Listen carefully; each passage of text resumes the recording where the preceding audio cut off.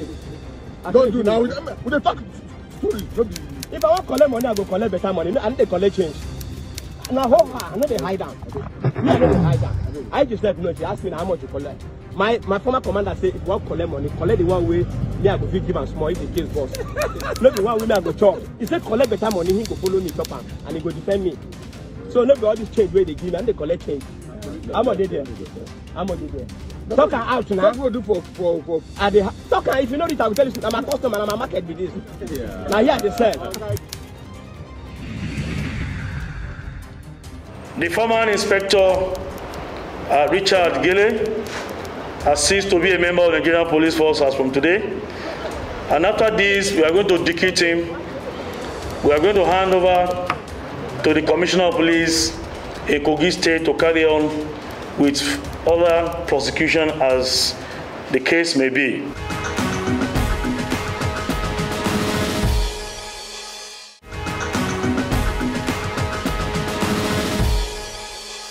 I brought you active chivita. Should I pour it for you or you like to do it yourself? Pour it. Thank you. A sister in the Lord. I'm really happy you are here. Honestly speaking, I'm very, very happy you are here. Me too, I'm happy to see you.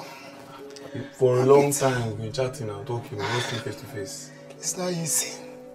There's a dead woman in the house. Dead woman? In this house? Is she the owner of the Jeep that's parked outside? Yes. So what happened? How? I can't. I don't know. I can't begin to explain it, but you what? I gave her sleeping pills. I gave her sleeping pills to sleep, and she didn't wake up. Don't tell me you killed somebody. I didn't kill any. No. I didn't kill anybody. I don't know. I just gave her sleeping pills. She was here. I gave her sleeping pills, and she didn't wake up again. I don't know how. That's nothing to do with me.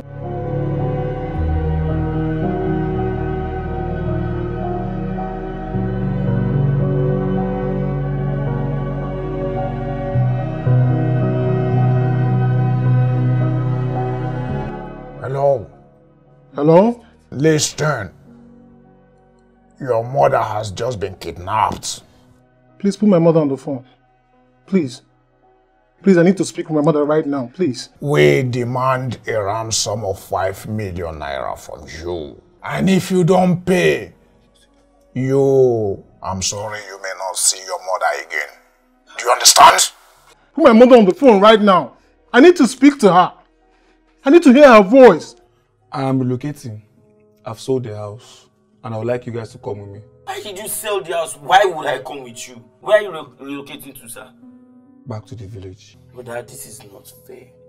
This is not good. Me, I can't go anywhere with you. We are using modern day technology to find the abductors. And so far, we are almost getting to the root of the matter. Officer, since the last time we spoke to the kidnappers, asking to speak to our mother, pressuring them, they're no longer talking to us. That's why we came to report to you. You've got to bear with us because investigation takes time. Gentlemen, who is Joy to you? She's my friend. Joy is my friend. It's your friend. Is him? You will follow us to our office for more on the interrogation. Me? For what? I mean, if you reach office, we know. No, it's just an invitation, not an arrest. So when you get to office, we know more better. Mr. Gideon Emmanuel, can you tell me the truth? Sir, before God and man, I swear, I know nothing about it. Never tell me the truth because you are accused of an offense of kidnapping. A grave offense, grievous offense like that. He kidnapped me? Yes, of course. Never tell me the truth so that I can find a way out for you. Sir, I will tell you the truth, nothing but the truth. I was never part of any kidnap. Tell them what you know. It's all about my brother. What part for the brother played? He called me, I came to his house. When I got to his house, I met a car parked right in front of his house. I was just asking like, what's the Jeep, what's it about and all of that. Don't you know the Jeep belongs to the woman? Yes, Total Highlander. Where is the jeep now? He told me he bought it actually. That was what happened. So he now took the jeep. What? We took it to panel beater for it to be repainted and worked on. What's the name of that your brother you're talking about? His name is Johnson. You are the panel beater. Yes, sir. What do you know about this matter? Actually, I was in my working shop. So this man came in, there's Mr. Johnson, asked me that I should paint his car for him. And I asked him, before I do this, give me the document of the. He said I should don't worry that he has the paper that I should go ahead with it. What you are supposed to ask from the person that brings job for you is that you ask for the document of the vehicle so that you know whether it is genuine or not. And the vehicle you are painting belongs to another person and you are changing the color. What is wrong with the color on the vehicle? You do care to ask? Yes, I asked him. He said he just decided want to change it to green, sir. Anyway, did this you? Yes, sir. Just have to look for this Johnson. Arrange detectives. Alright, sir. You get approval from the state CID. Okay. Yes, sir. To travel to Imo State. Okay, sir. And get this Mr. Johnson for us. Okay, sir. Thank you very much. So Thank you you, can sir. go with them. Okay, sir. Happy.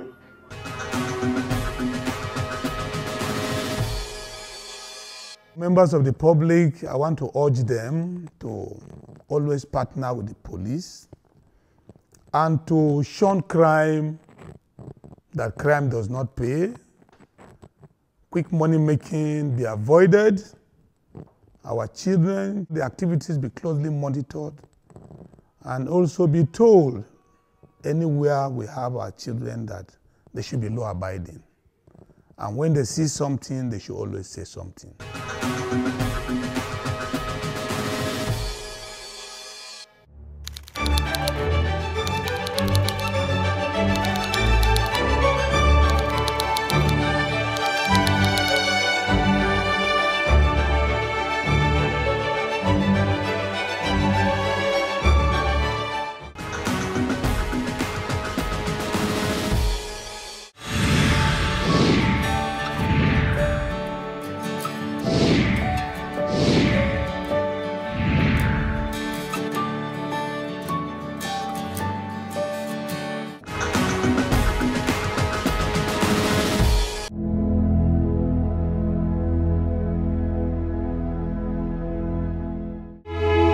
He leads the police to the place where Mary Jane's body was dumped.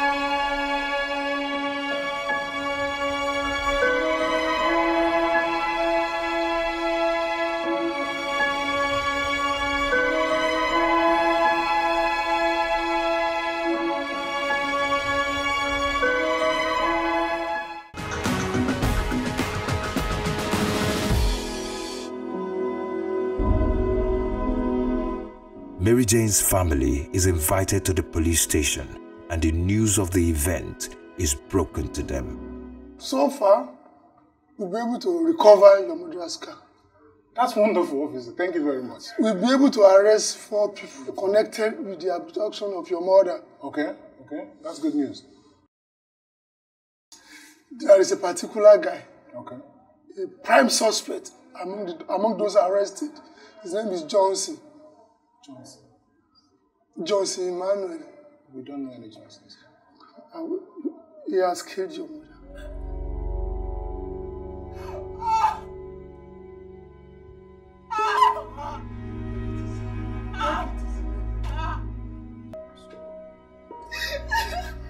officer, so what's not? The thing is, since we arrested the bad guys there, you know, they are going to pay for it.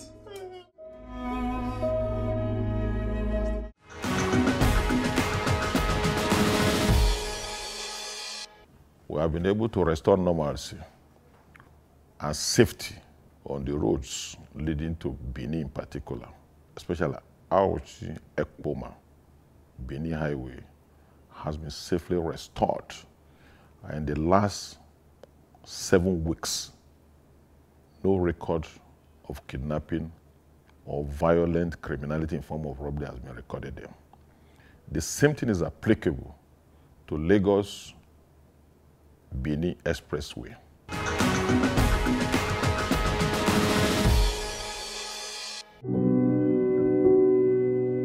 On the 16th of May 2020, we received a complaint from one Chinedu Obonaya that the mother left the house where they reside in Gwagwalada on the 14th of May 2020, being a Thursday, at about 10 o'clock in the morning. And that since that day, they've not heard anything about her, neither have they seen her. So, but on that 16th, at the early hours of the morning, between 6-7 a.m. in the morning, so they tried to call her number again. And when they called at that hour, a male picked up the phone and said that the mother is with them, that she has been kidnapped. The people that picked up the phone as at that morning said they were going to call back again by 12 a.m. That's been Sunday now. That's 17th May 2020. That they are giving Wednesday, being the 20th of May 2020, as the deadline for them to gather the ransom and bring it for them. That up until they bring the ransom, they are not going to hear from the woman until they bring the ransom. So this went on. By that 12 a.m., they called. The next day again by 10 a.m. they called, I think. Then after that, nobody heard from them again. So even the Wednesday they gave us a deadline, the 20th came and passed, nobody heard from them. It was at that point that we launched a full-fledged investigation into the case.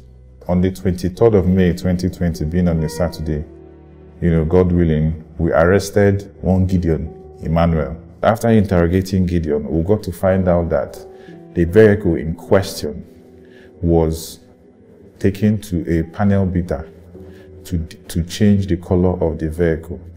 You know, so on asking him further questions, he disclosed or confessed that his brother, Johnson Emmanuel, was the person that took the vehicle to that place, that Johnson told him that he bought the vehicle and that he did a job and he bought a Highlander that he's trying to change the color, that they're doing some repairs on the vehicle. So upon that confession, we proceeded to the panel beater where the vehicle was being defaced and we recovered the vehicle.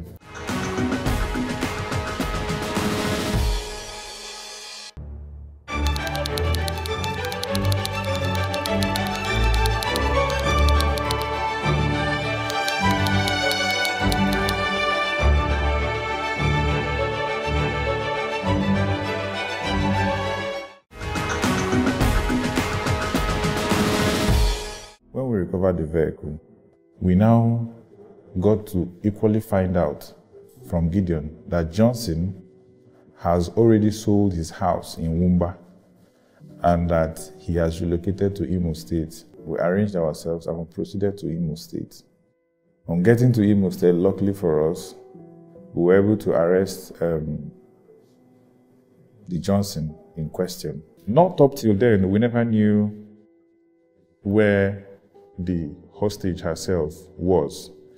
But upon the arrest of Johnson, they now confessed. I know this woman from Facebook, and from Facebook we started.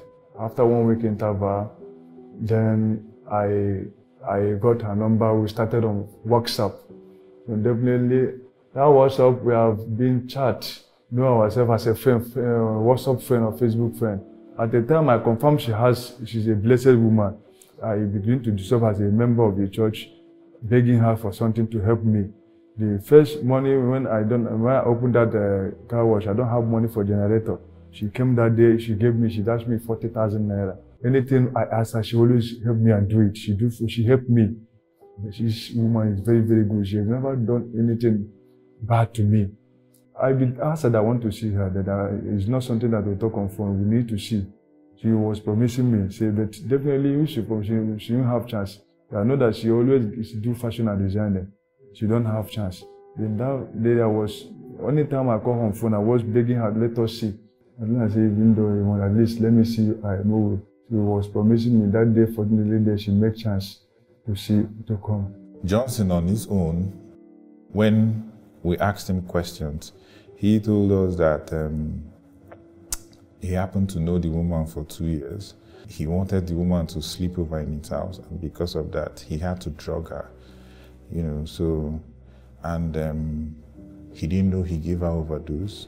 He said it's sleeping pills. What is the name of the medicine? He said he doesn't know the name of the drug, that he just went to a chemist and told the chemist that his brother has an arm injury, that he would need something and cannot sleep, that he will need something to make him sleep. The pharmacist now gave him some drugs, which is about 10 tablets, that he crushed the whole 10 tablets and put it inside the Hollandia yogurt that he gave the woman.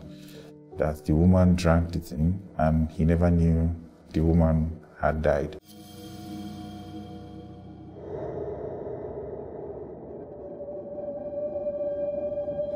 Thank you. A sister in the Lord. Around in the morning, then I called her.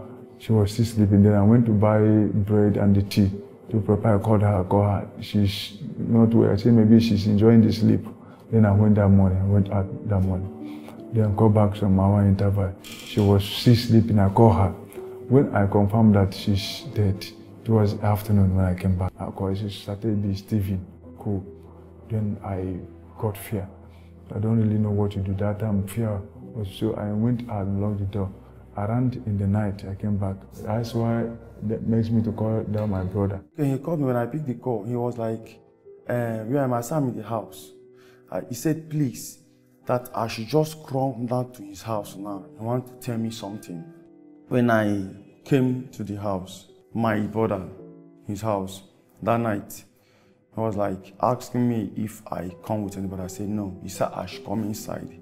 He said, don't want neighbors to know what is happening. You don't want to take the brothers. I said, but I shouldn't be the one you should call for this. Now, what do you want me to do? He said he don't know.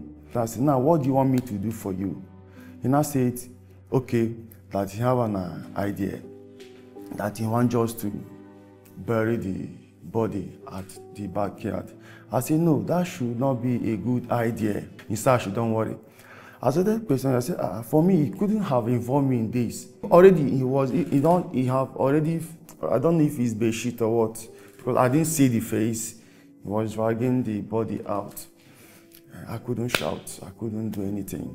I was there when the incident, everything happened. When he pushed the body into the socked away, and I ran out.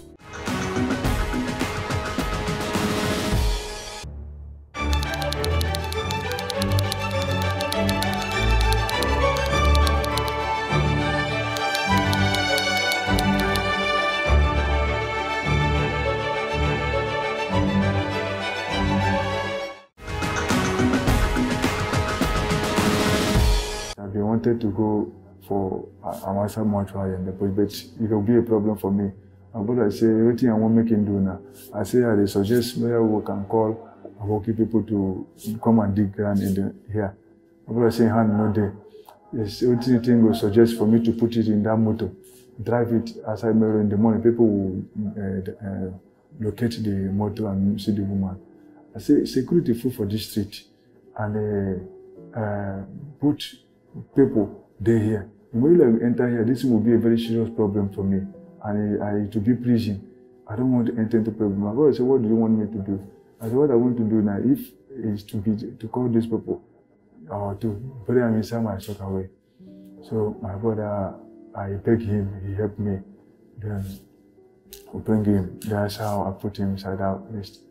In the same case, Gideon equally confessed to the police that after burying the woman or dumping the woman's body inside the pit, that the St. Johnson told him that he wanted to convert the woman's high nada to become his.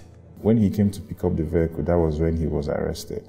And upon his arrest, he was arrested with his brother Success Emmanuel, who we believe from all indications and all their actions and from all their communications that he also knows about this incident. How I was arrested was we were in the village when he has been telling everybody that his vehicle is arriving, his Highlander Jeep.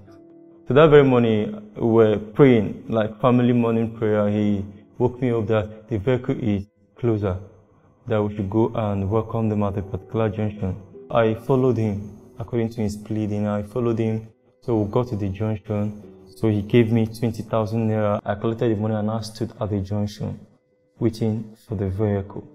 So while waiting for the vehicle, like it's not even up to 10 minutes or whatsoever, I just saw like where there was a wall. Just like that, I was like thinking maybe they're looking for all these corpses and my face looked like one or whatever. So I raised up my hand. I was like, sir, what did I do? I was asking the person that came to arrest me. Why going? I was hearing their question. They were throwing questions at him. I was not even listening. All I was doing was just praying. We got a call from the IGP that we should come down to the office. When we got there, they told us that, one, the vehicle that she drove out has been recovered, that the culprits actually changed the documents of the vehicle, they resprayed the vehicle, and they even had plans of moving the vehicle out of Abuja. Then also they informed us that the culprits, those behind her disappearance, they've been apprehended as well. We were happy. So the next thing we were asking was, so where is she? And that was when we received the unfortunate news that they took her life. From further information given to us from the police, we actually realized that even before the calls for the ransom started coming, they've taken her life already, and that was really heartbreaking. On the 4th of June 2020, upon all their confessions, relying on all their confessions, we proceeded to their residence in Mumba, Abuja, where the sockaway pit was open, and behold, the woman was found inside the sockaway pit. So she was exhumed and deposited in University of Abuja Teaching Hospital in Gwagwalada for autopsy and further investigation. On Saturday, that's 2 days after the exhumation, I went straight to Facebook. I went to her profile. So I said, since they met her on Facebook, let me go through her friends list. Now, I wanted to know more about this supposed Johnson Emmanuel. Let me see his profile, but unfortunately, after spending time going through her friends list, there was no Johnson Emmanuel there. So I said, maybe he's using a different name on Facebook. I said to go through the pictures of those on her friends list, and still there was nobody looking like him. It's painful. As a young man, when you think about your mom, you just think about how you want to repay all the faith and effort that she has put into making sure that you turn out awesome, irrespective of what I become tomorrow, irrespective of how big I get. I can never repay that because the culprit has taken away that from me. I regret a lot because even when I made my statement, I said I've learned lesson. Even if my father himself called me in issue like that now, I will be the one to report him to police. I really regret this a lot because I wish I know that very night I could have been the one to involve police. I just pray to God to just help me and my brother. I think in this case, one has just have to be mindful. One don't have to trust his brother or even his parents, because someone you think is a brother can actually put you in a mess. One shouldn't be lured into what you think is not good. You shouldn't be lured into something that is of such that can tarnish one's image. And I still have to tell brothers out there, if they want to do evil, they should do it alone and take their cross. Involving a brother, it's something that if one had to lose, you're trying to bring an internal heart bleeding to the parents. The parents are very aged that a kind of shock can even take their lives.